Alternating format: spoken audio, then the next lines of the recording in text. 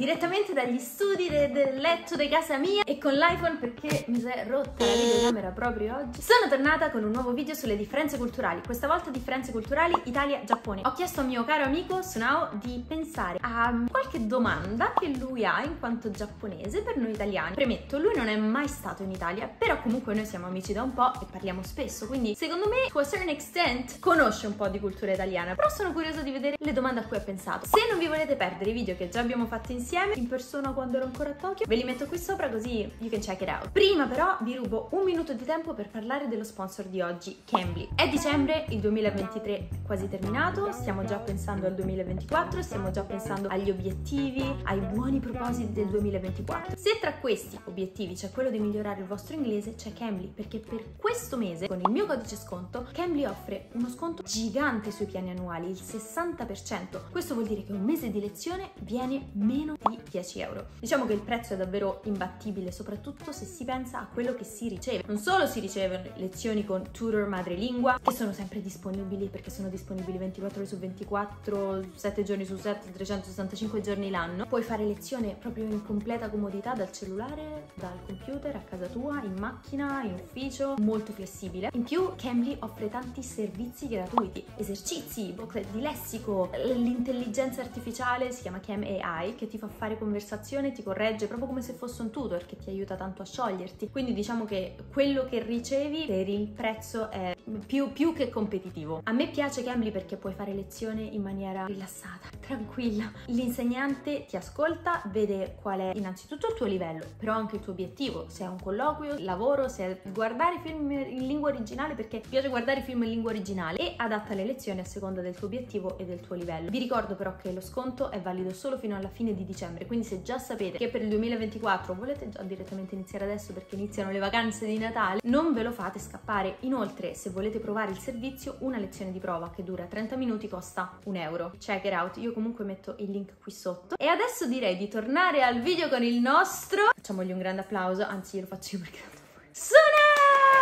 Hey guys, I'm back. Thanks for having me again, Sonia. Thank you for being here. So now I miss eating sushi in Japan with you. So eating sushi, not like missing me, huh? Are you sure you can represent Italians? No, but I'll do my best. Okay, my first question. This is gonna be a big question for Japanese. Do you use spoon to eat pasta? No, I don't use it. None of my family members does. I have seen though some Italians use it. Like this. I'd say that most people don't. You don't need it. Like a fork is enough. I have to admit, in Japan, multiple times I have eaten pasta with chopsticks. Is it rude to slurp pasta? That's rude. How can you eat pasta with chopstick without slurping? Well, usually what I do is which is how I eat. In ramen, Japanese noodles, I cannot slurp. I'll choke. That looks like a bird. Birds are fed. Like. I don't know what it looks like. Okay. When Italians go to Japan, they are so surprised when they go to a ramen shop because that sound of slurping would be so rude in Italy. A little annoying sometimes if you're not used to it, you know? Or like, it's not like that, more like. Okay, next question. Italians seem sexually way more open than Japanese. What's the ratio of couples cheating? I have no idea what the ratio is. According to a survey, 1 out of 5 people cheat in Japan. Men are 26.5%, women 15.2%. In Japan? In Japan. Yeah, because going with a prostitute is not cheating in Japan. Depends on. Definitely depends on girls. Like some girls gonna be pissed. That's cheating! And so many girls in Japan are okay with that. Not so many. If you ask them like, would you accept your boyfriend is going to prostitute instead of cheating on you with a girl? Then they might say, yeah. But if you just ask them, is it okay if your boyfriend goes to prostitute? I think 60 or 70% of girls would say no. 60! In Italy, that'd be like 98% of the people who are like, kill it. To my defense, it's getting popular. Girls going to prostitute too here now. That sounds fair. Good. And just so that you know, if I ever have a Japanese boyfriend, I'll be super clear about not cheating with a sex worker. Okay, let's get back to my question. What is the ratio of couple cheating? It's okay that it's your personal opinion, but do you think Italians cheat more than Japanese, or Japanese cheat more than Italians? I think it's the same, to be honest. I think we cheat a lot, and I don't believe that like 26% of people cheat. I think it's more like 50, probably closer to 50%, because that's statistics. People are not honest. A lot of people cheat everywhere in the world. But your smile. Everyone cheats. Don't you guys get any hand towel in restaurant? That's such a Japanese question. Yeah, I'm Japanese. No, maybe you get a warm cloth at a spa. You gotta clean your hands before eating. How do you clean your hands with a hand towel? You go to the bathroom and you wash your hands. So everybody goes to the bathroom before eating? To be honest, the bathroom must be packed in Italy then. Very germaphobe. Okay, maybe people don't know, but whenever you go to Japan, they give you, depending on the restaurant, either a very nice towel, like a towel, little towel all rolled up. If it's winter, it's warm. If it's summer, it's cold, and you clean your hands. It's so nice. But even in the like shittier restaurant, they at least give you like a wet paper towel, something, you know? Please wash your hands before eating. Well, COVID, I have to say, we all have hand sanitizers usually in our bags. Really? Can we see a doctor easily when you catch a cold? Yes, because in Italy you're assigned to a public doctor. So depending on where you live. So you have your private doctor, you mean? You have your doctor. You have your doctor. That sounds cool. Yeah, I mean, a doctor. He's my boy. He's my boy. It's really good because they know you. And if they think you should see a specialist or go to the hospital, they will tell you. If he or she's bad doctor, can you change it? Yeah. Oh, okay. But how does it work in Japan? Because I also like the way it works in Japan. You just go to a clinic. You can pick your doctor. It's good because you can see a doctor right away, but sometimes you don't see the same doctor. Yeah, but you gotta report your health history. I like Japan. How it works is cheap. You have like insurance. Pretty much 70% covered by insurance. And 30%, okay, yeah, that was my question. 30%, for me, it was covered at first by my school and then by my company. But like, if you are unemployed and you don't go to school, who's covering that 30%? By yourself. But what if it's like a very expensive surgery or something like that? No, if you started working for yourself, there is a health insurance run by government. If you're kids, like your parents or like adults pay for it. And if you're not married, let's say, okay, I'm a stay-at-home mom, but I'm not married. So I'm not working and I'm not married. Do I have to cover that 30% myself? It depends on how much you make annually, but if it's less than 1,300,000 yen or something, it's like you can say that you're with your husband. I don't know how to say it in English, but you're in a household, you know? Is it rude to take off our shoes in public? Where would you take off your shoes? For example, on a train, if your ride is long, 1 hour, 30 minutes, take off your shoes and get comfortable sometimes. Or in theater, if you're watching a movie, you want to get comfortable, you take off your shoes. That's rude. Oh yeah? Yeah, that's rude. And honestly, whenever I see that in Japan, I'm like, that's rude. You're not at home. Then I'll do it in your house. Yes. Yes. Feet don't smell. Italian feet sometimes smell. Why do you guys have 2 toilets in your bathroom? Oh, you mean the bidet? Yeah, that's the one. That's not a toilet. That's the bidet. That's the that best. Looks like a toilet. That's the best thing ever. Okay, I know in Japan you have the bidet in your toilet, but Italian bidet, it's an upgrade because you can use soap. You can wash your body. You can use your soap if you want to use in Japan. We just don't use. It's very uncomfortable. Why do you have to have 2 toilets? That's you have more space. You can ride your bidet better and wash yourself better. Trust me on this one. You're Japanese, so you like to be clean. When you come to Italy and you tried the bidet for like longer than a month, you cannot go back. You love it. What do I use it for? Well, every time you go to the bathroom or like intercourse, you don't have to take a whole shower if you don't need to, but you can like just use that. Yeah, or you can just wash your that Yeah, part. I think even for boys that's useful, but for girls, it's a game changer. I love my bidet and I miss it so much whenever I don't have it. Is it true that in Italy you don't order cappuccino or cafe latte, anything with milk for lunch? Oh my god. You can have cappuccino as an afternoon snack, especially if it's winter, you want something hot, but usually cappuccino's for the morning. And definitely, you don't order cappuccino with your lunch. Cappuccino doesn't go with pasta. So what do you drink with your lunch? Water, wine, beer. If people like soda, they are allowed to have soda. They're That's it. allowed to have soda. It's not common though.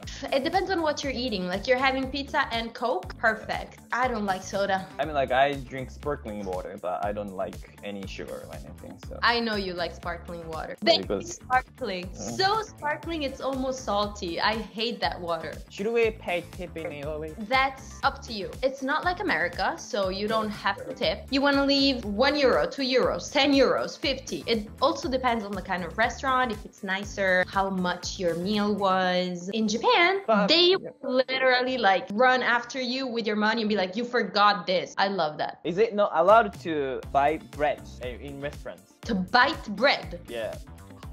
I'm not sure about the etiquette. In Italy, if you go to a restaurant, you usually get a bread, right? Yeah. Okay, usually at the restaurant, they don't give you a full loaf. It's like usually slices. So you can like take a little piece with your hands, eat it like this. Usually we don't do like, you don't really have that problem in Japan because bread is so rare. Good bread in Japan.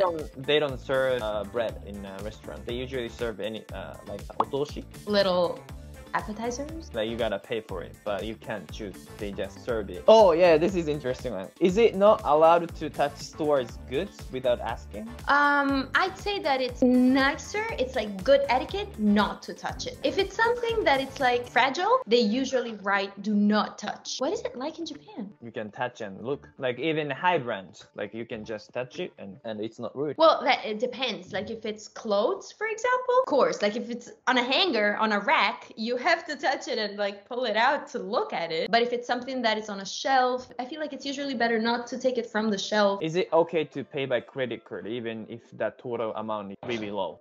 Because in Japan, you usually use, how they say, electric, like QR pay. Like your phone. Yeah, my phone, but Yeah. like there's a QR code, then you can actually pay from the QR code, huh? We're starting to do that, but we're not as advanced. Thank you. But Thank you from advanced people. Oh, fuck. Ah, I'm sorry, but like when I was living in Japan, and it wasn't long ago, you were using cash a lot, way more than Italy. Japan was still like cash based when I was living there. yeah. After COVID happened, you know? Yeah. Can we drink tap water? That's an interesting question. It depends on the city. It depends on the place. Okay, usually it's not terrible, but some places you should not. In Rome, it's so good. Tap water in Rome is so good. I grew up drinking tap water because it tastes good, it's fresh. I live in Tokyo, but I still filter my tap water. This is tap water, but I filter this one. I don't drink tap water in Tokyo because it doesn't taste good. How good is the public safety in Italy when you compare to Tokyo or Japan? Can we walk outside at night? All right, I'd say generally speaking, Italy is a fairly safe country in the sense that it's not too dangerous. It's not one of those cities where you walk out at night and you have to always watch your back and like be scared in general. In big cities such as Milan and Rome, there are certain areas where you should not, but they're not touristic areas usually. Pickpocketers, yes, all the time, but it's not about like being kidnapped or, you know, something really bad. But Italy is not as safe as Japan. Japan is like one of the safest countries in the world. I could literally like take a walk at night, midnight in Tokyo, and I would feel safe. I cannot say the same about Rome. Do you need to pay to use public toilets? It depends. There are some places where you do need to pay and give like 1 euro or 50 cents, especially if they're in big stations, especially like, yeah, now in Rome you have to do that too. It's newer. They have nicer bathrooms, clean, hand soap and everything. If they're free, usually you won't find toilet paper or soap or anything. If there are no public bathrooms, because I'm sorry, but Japan is Japan. I love bathrooms in Japan. Guys, Japan is the best place for bathrooms. You have public bathrooms everywhere. They're clean. Sometimes they even give you ads. I will never forget once I was in Nagano. It was like New Year's period and it was like snowy and I was hiking. I was in the middle of nowhere and I see a little tiny house and I'm like, what's that? It was a bathroom. I was like, bathroom? There was nobody there. I entered the bathroom. There was so toilet paper. It was clean. I was imagining spiders everywhere or, you know, spider webs. It was a little perfect bathroom in the middle of nowhere. Can you tell me when you're done, please? I love bathrooms in Japan because in Italy you have to plan your pees. When I go out, I plan my pees. I'm like, okay, I can pee now in my house. Then I'm going to the restaurant and I'm gonna pee there. Then if I go there, there's like a cafe.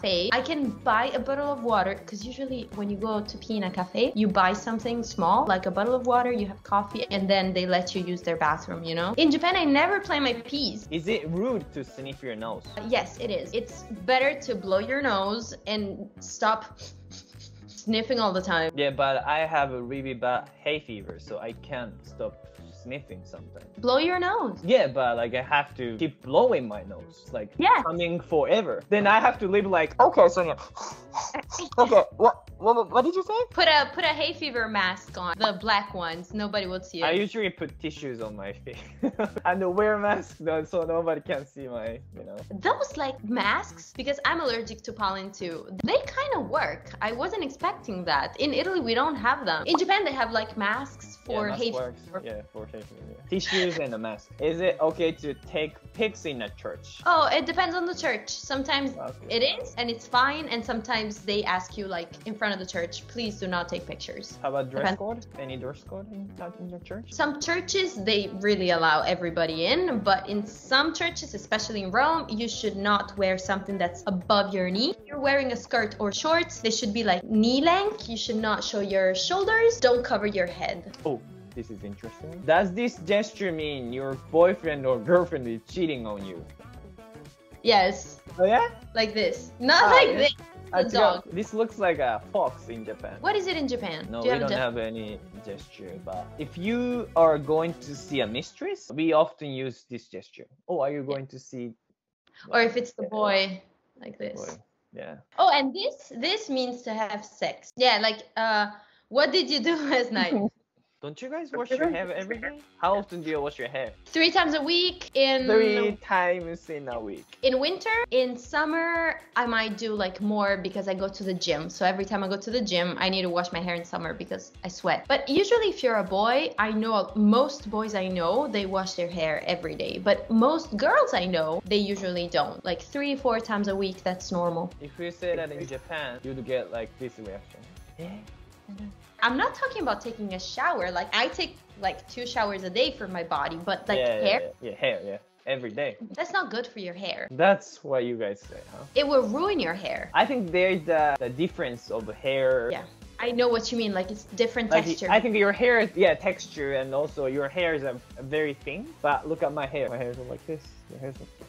Usually Japanese hair tend to be a little more greasy. Yeah. If I wash my hair every day, it gets too dry. Don't take it an eye to me. I'm not. I wash my hair like twice a day. With shampoo twice? Once a day with shampoo. Are you ready to come to Italy now? I'm not sure. You guys don't wash your hair, so. And I'm not convinced about 2 toilets either. Let's say you go to the bathroom, you go number 2, and of course you use toilet paper. But is toilet paper really enough? How do you use soap? You gonna use your hand? First, you use the toilet paper. Then of course you use your hand, but then it's clean, then you wash your hands. So you touch me with the hand. No. Then Please, you wash your hand. No. You take off your shoes on a train. I hope that I answered your questions, and I'm sure that some of the people who are watching this are like, Sonia, that's not true. I feel this.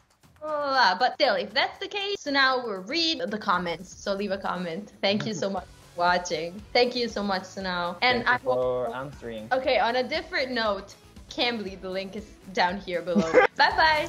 Ciao.